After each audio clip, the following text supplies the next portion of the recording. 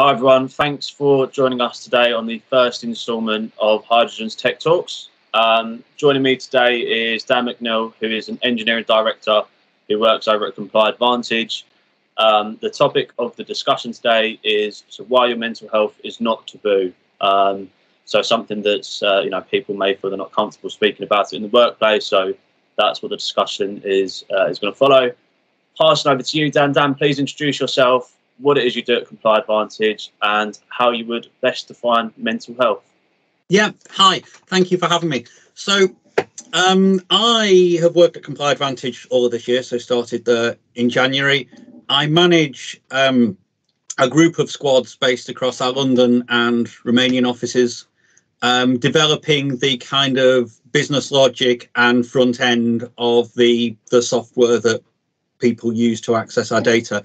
What we do as a company is we fight financial crime. It sounds like a big thing. It is a big thing. So we provide anti-money laundering software. We provide software for checking against sanctions lists and against adverse media and politically exposed persons. We are building a system that will allow people to have a one-stop shop for looking at financial risk. So that's what we do. Within that, I've been there 9 months. At Comply, we take the people very seriously. You know, the people come first, and part of everybody is their mental health. You know, for me, mental health isn't something that only people who are struggling have. Everybody has it, whether it's good one day or whether it's bad the next. We all have mental health the whole time in exactly the same way we have physical health. Mental health for me is the well-being around your feelings, your emotions, and your ability to think and operate mentally. So in the same way, physical health is how is my body working physically, and can I move around and can I do the things I need to do? Mental health is how is my mind working, and can I think the things I need to think, feel the things I need to feel, and do the things I need to do. The one thing that for me is key is that physical health and mental health are not separate. Physical health can influence mental health, and very often does. If you look at people who suffer physical trauma, actually the mental health aspect is definitely on the road to recovery for them. And the other way around, actually mental health can cause physical symptoms. If you look at people who suffer from anxiety, you might have an anxiety attack, for instance, that will definitely manifest itself as physical symptoms. So whilst it's analogous to physical health, they're not completely separate. Yeah, it's something I completely agree with as well. It's something that can be difficult to determine and sort of understand, but it's definitely something I'd agree with. So today we've got 3 points that we're going to speak around. So without further ado, let's jump into it.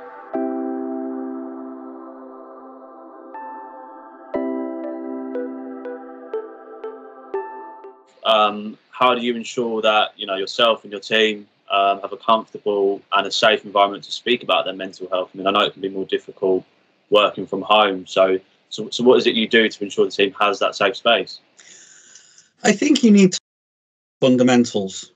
So the fundamentals need to be, as an organisation, you need to recognise that mental health exists and that everybody has it, and that issues that affect people's mental health are as real as issues that affect people's physical health. So, for instance, the sickness policy for a company should include mental health conditions. You know, the company policy should be that if somebody can't work for a day because their mental health doesn't allow them to, that's as valid a reason for them to take a day off sick as if they've got a cold or, got a migraine. It should be on the same footing. I think whilst that's important as the fundamentals, I think it's important not to stop there, though. That puts the basis in place to build upon. But I think what you need to do is you need to live that as a leader as well. You need to ensure that you make it clear to people that if they have issues with mental health which impact their work, that they can share them and they will be taken seriously. I think you need to be part of that yourself, though, and I guess we could talk separately about mental health of leaders, but I think allowing yourself to open up, allowing yourself to talk about your mental health will encourage other people to do the same. And I'm not suggesting that everybody talks about everything they're feeling to everyone else. I know some organizations do that, but what I'm suggesting is that we share when we're feeling anxious, we share when we're feeling nervous, we share when we're feeling happy, we share when we're feeling disappointed. I think that there can be, I've worked in some places where there is an assumption that in order to be effective as an engineer and effective as a leader, emotions shouldn't feature in your decision making. You shouldn't feel things at things. And actually, I think that is a falsehood. People do feel things, and no matter how much you might say to people, don't act on your emotions when making a decision, they will, because we all feel things. We all feel happy about some things, sad about other things, anxious about some things, and excited about others. We feel all the time because we're all human. And so I think giving the space for people to express that will hopefully start the conversation of them allowing to express maybe more serious or more important to them concerns. I think that as a manager, you need to remember that you're dealing with people, whatever's happening, whether you're giving somebody a 50% pay rise or whether you're telling somebody they're being made redundant. In both of those situations, you're dealing with a person, and that person has feelings, that person has emotions. And I think you need to create the space to allow that person to express those emotions, whatever they are. I get my inspiration from the weirdest of places, but when Peter Capaldi was leaving the role of Doctor Who, he made a great speech just before he turned into Jodie Whittaker. And one of the things he said was always try to be nice and never fail to be kind. And I think that there is a humankind way to do even the most unpleasant things, which will create the space for people to come and talk to you. And, I encourage feedback. I encourage people, if I make a decision or say something in the meeting that somebody doesn't like, I encourage people to come to me and say, here is how I felt about that. Not here is a piece of evidence that means you were wrong, or here is a piece of evidence that means you're right, but I felt happy that you said that. I felt disappointed that you said that. I think provide some level of emotional commentary is important. And I think as leaders, we have to do that as well. Yeah, definitely. Because it's something that's not tangible. You have to speak about it, and then it can sort of become the norm. Especially in current times, would you say it's been more difficult doing this while working from home, or do you think it should stay the same? It's not something that should be a blocker? Is any difficulties that you face basically? I think that the thing I've seen whilst most of us have been working from home, obviously frontline workers and people aren't, but most of us in the tech industry have been working from home. And I've seen the nature of video calls change. I think when video calls was something you didn't do that often, people would have a habit of saying, I won't discuss that on a video call. I'll discuss that face to face. So if you had a team member that was at home one day a week, for instance, you might see meetings being pushed off till tomorrow because it's easier to have that discussion face to face. And, performance reviews, for instance, before lockdown, I would not have somebody's performance review on a day when they were working, have said that's we need to have face to face. Even if it was a really good performance review, it feels like a face to face conversation. I think what's happened throughout lockdown is video calls for most people have become more normalized. We've just been through our quarterly performance review cycle at work, and we've had to do that remotely. That there hasn't really been an option.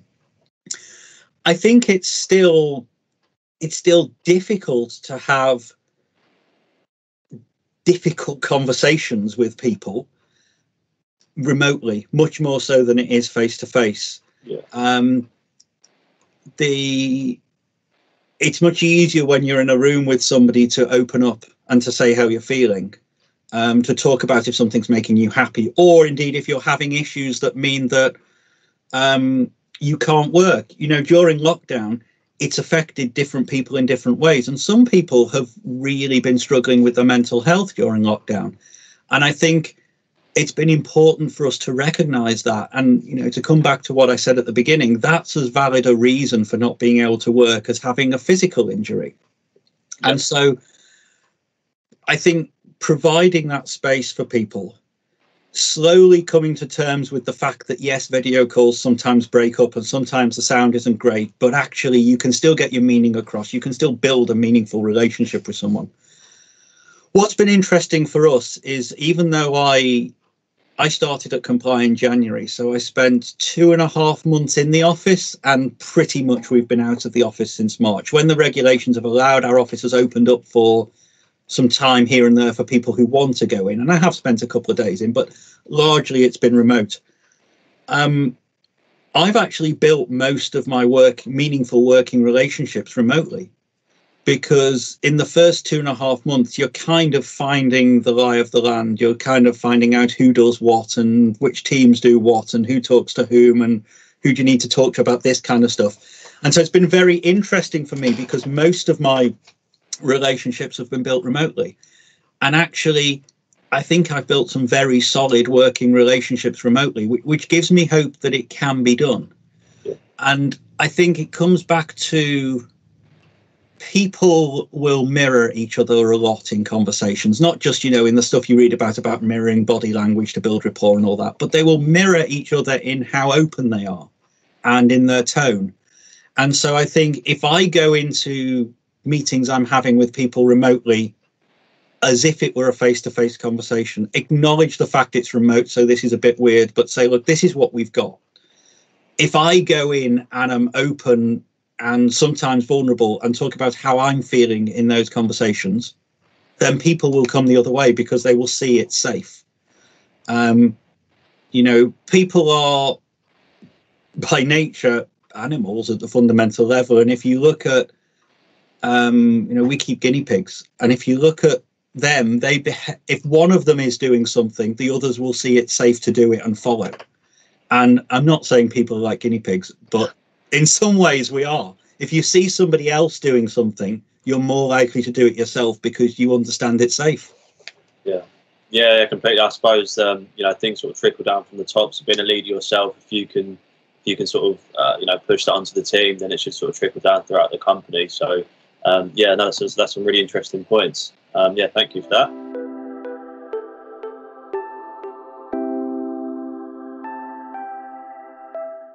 Leaders aren't bulletproof. So this is another point that we wanted to talk about. Sometimes it's a bit of a misconception. Being a leader, you have to be bulletproof and you can't sort of show any vulnerabilities. So we thought it'd be an interesting topic. So Dan, from your side, so how do you ensure you know, the mental health of you know, yourself within an organisation, being a leader? You know, have you ever had a situation where your mental health has been affected? And you know, so what is it you do? Yeah, I mean, I think this is a very interesting point for me. If we look at the traditional image of a leader, a traditional image of a leader is not somebody who cries. The traditional image of a leader is not somebody who says, I'm afraid. Now, fortunately, that's changing. But I think in the workplace, there is still this perception that leaders, the more senior they are, they kind of turn off their feelings, they turn off their emotions. And I think, as you know, as with anybody, it's not true. They still feel them. They still get nervous. They still get afraid. They still get worried. They still have good days and bad days. I think that for me personally, I have struggled with mental health issues for most of my life. And it's not, you know, it's something I talk about openly. I talk about on LinkedIn. I don't share all the details because I'm not comfortable doing that. But I'm happy to say that I do suffer with mental health issues. And for a long time, I felt that that would prevent me having a successful career as a leader. And actually, there have been a couple of people who have inspired me to know that's not true. And I won't embarrass them by name checking them, but I still remember the first manager who, when my mental health wasn't particularly great, who actually said to me, you know, if your mental health's not great, you can take a day off. And that was the first time that's the first time I'd heard somebody say, actually, mental health is a valid reason for taking a day off. And I remember another person who, again, I won't name, who occupied a very, very senior position in a company that I was working for. And there was a change happening. And he grabbed me for a quick chat because the change impacted me, to say, how are you feeling? And I said, well, I'm kind of not happy. You know, it upsets me a bit, this change. It's kind of disappointing. Things didn't work out as they were going to. And he actually said to me, yeah, I'm disappointed as well. You know, I'm sad that it didn't work out the way it was going to. And actually, that made me think of him as a stronger leader, not a weaker leader, because he's comfortable enough in himself to express emotions that you wouldn't normally get from a leader. I think that it's important for all of us to recognize that everybody has mental health, and everybody's mental health is sometimes good and sometimes bad. And that's true of everybody. And if somebody does have an issue with their mental health, which goes on over time, that doesn't preclude them from being successful. It doesn't preclude them from doing a good job at work. You know, in exactly in the same way that if somebody had a physical health condition, you'd make the necessary adjustments to their workspace in order to accommodate that, to allow them to do the job they need to do. And exactly the same is true of mental health, and indeed other types of neurodiversity. You might need to make adjustments to how the job is done, the physical environment, but it doesn't prevent that person from being able to do the job. And I guess I've been lucky in that I've been surrounded by people, some very inspirational people, who've taught me that actually struggling with mental health is not a barrier to success, and nor should it be. So I think for me as a leader, I kind of have a responsibility to carry that message on. You know, I'm in a much more senior position than I was when that first manager said to me that day. And I think I now have to kind of carry that with me and make sure that the managers I now manage know that it's okay for them not to feel great. It's okay for them not to be okay about something. It's okay for them to need some emotional support to get them through a change that they might be finding difficult. You know, the days of saying you're a manager, deal with it, are thankfully long gone. I think from a leadership point of view, we do have a second responsibility, though, and I always describe this as my two hats of leadership.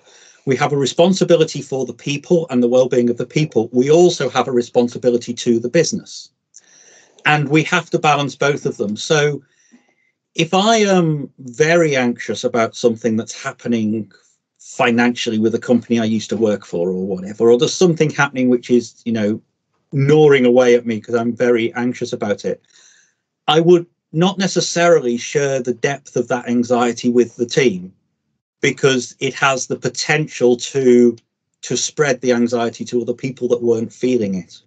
So I think as a leader, you do have a responsibility to mind your messaging, be careful what you say to whom, and that you don't stimulate others to start feeling anxious about something or start feeling sad about something.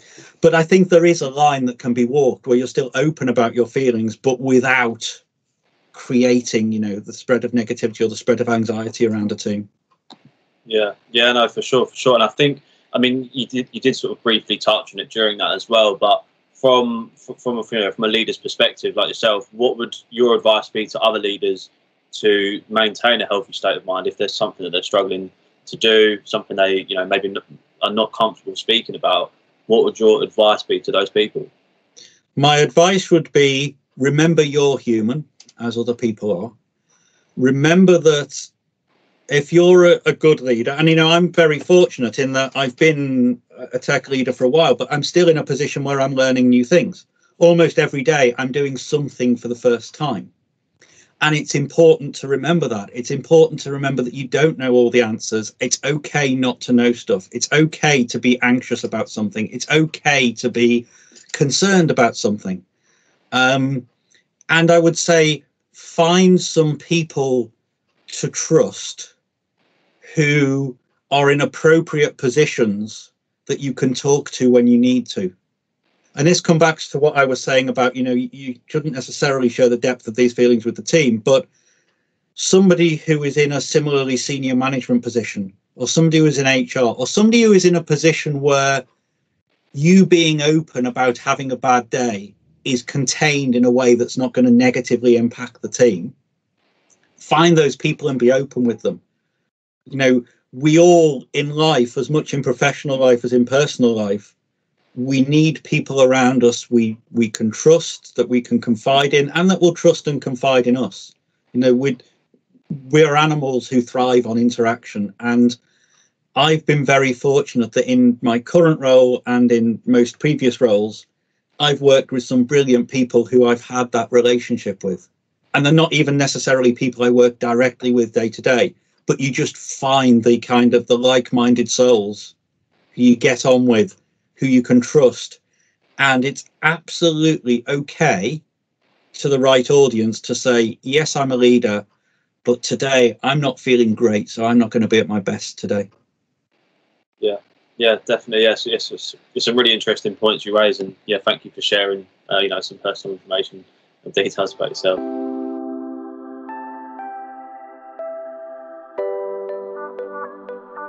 I think this is another really interesting point to speak about, because I don't think it's spoken about enough, or maybe even recognised in the industry. So obviously, yourself, Dan, you interview people often. So from your perspective, is it something that's recognised? Is it something that people are even aware of, that the mental health throughout a hiring process?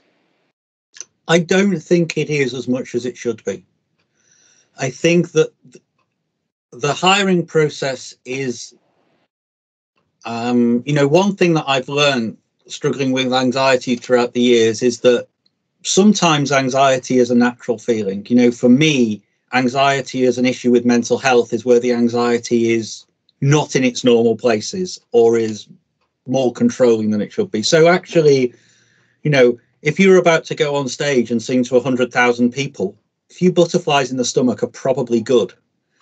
And the same is true of a job interview. Job interviews are one of the rare situations in life where you're explicitly being judged. You're explicitly saying to somebody, am I good enough? And they're saying yes or no to you. And for most people, that is going to expose some lack of confidence. That is going to expose some anxiety. That's going to be, people feel butterflies in the stomach before a job interview, and that's good. But I'm not sure that we always account for that in the process. So somebody comes in and, I've had people come in for interview who've been so nervous that for the first 20 minutes, they've been literally shaking so much they couldn't pick up a glass of water.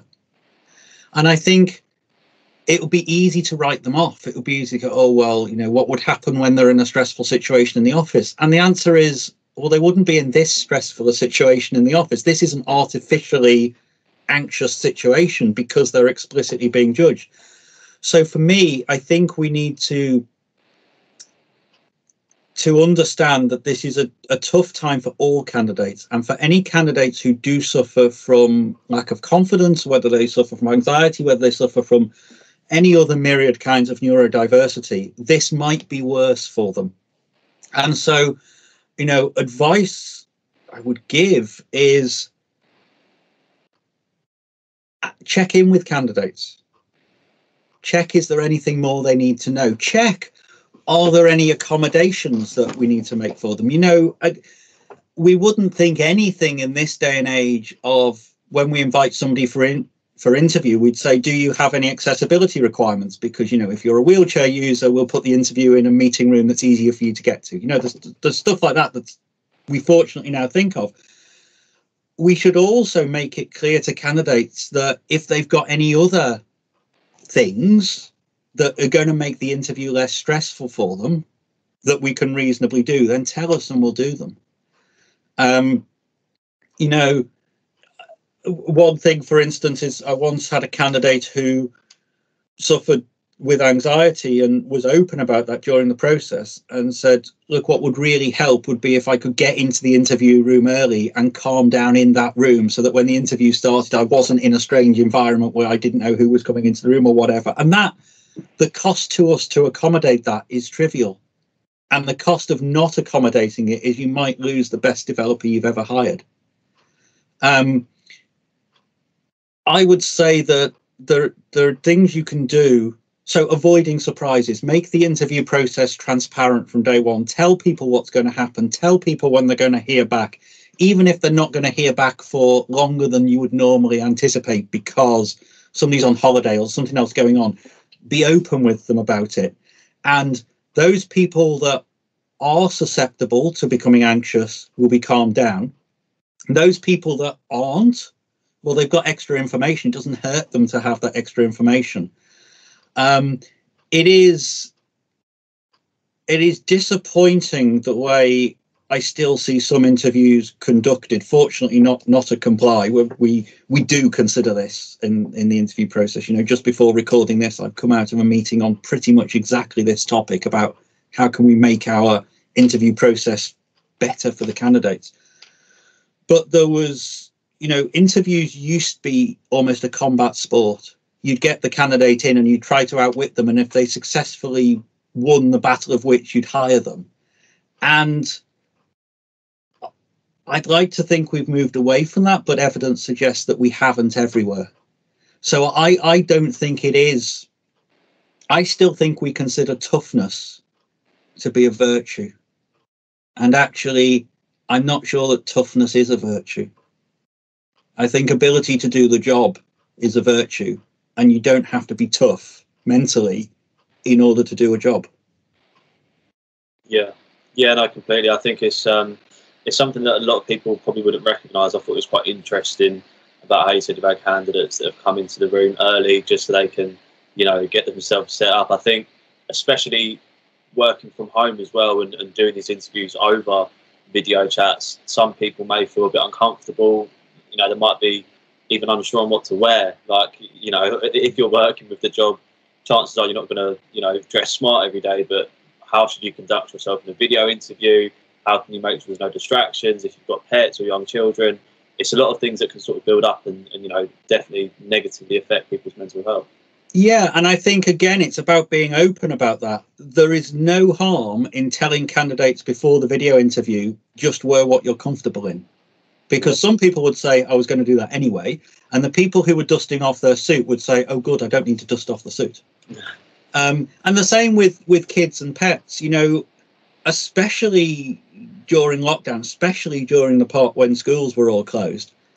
People have got kids running around at home. It's not either a positive or a negative. It's just a fact. And so if somebody's kid interrupts the interview to say, Mummy, who's that on the screen halfway through? It doesn't make any material difference to the interview, but I think it's important to reflect to the candidate that it doesn't make any difference. It's important to say to the candidate, that's fine, you know, just so that it doesn't enter their mind as something they're worried about. No, definitely. Again, it's an interesting point to raise. I feel like this has probably happened to a lot of people, you know, even in the last few months. So yeah, thanks for sharing your thoughts on that. So that concludes our discussion today. I hope everyone's enjoyed the video. Obviously, a special thanks to Dan for sharing his thoughts. And I hope people can take something away from this. So thank you very much for your time, Dan. It's been great speaking with you. Thank you. It's been fun.